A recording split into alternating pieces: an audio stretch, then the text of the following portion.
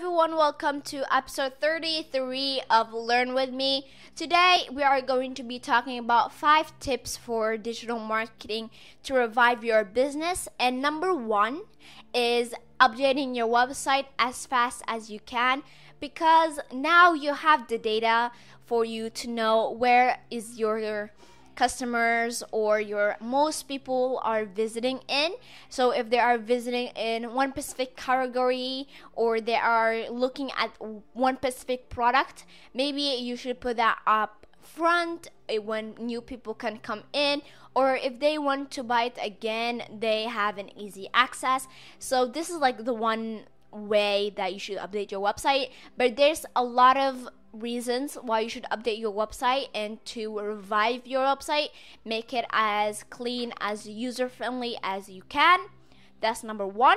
And number 2 is having a mobile-friendly website. So having a mobile-friendly, they can just check it out if they want to give it to a friend which does not have a laptop or some type of other devices, not a mobile. So make it a mobile friendly website, and it will be better if you have an app, but we're not there yet in this journey. So let's make a friendly website for mobiles. And number 3 is focusing on your customer experience on every single level for your business. It's not only for websites and mobiles. It could be for your funnels, it could be for your customer journey, it could be for your strategy.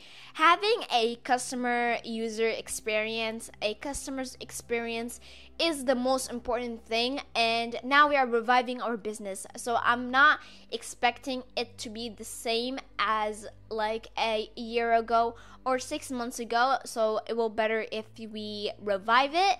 And I say we because I'm doing the same thing right now. Number 4 is creating content that answers your customers' questions. Yes, creating content to answer your customers' questions are a bit weird when I started back in the day, like 2019, 20. But now I know, since I am a user myself with other apps, other websites, I can really see the importance of answering questions with the product, with your content. Like maybe someone will have a question about my business, how we make the sesame oil. So I will make a content to answer that question, but not indirectly, okay? It's just like, yeah, this is how I make the sesame oil. So that's how I will answer my customers and my users. So that's number 4. Number 5, and the last one for this Friday, trying new types of marketing tools. Because marketing never gets old. Like there's a new thing every day that you can learn, that I can learn. So that's why it's better to try new marketing tools. And if you are searching for those, maybe you're in the right place with this podcast. And this is episode 33 of Learn With Me, and I'm going to be seeing you in episode 34.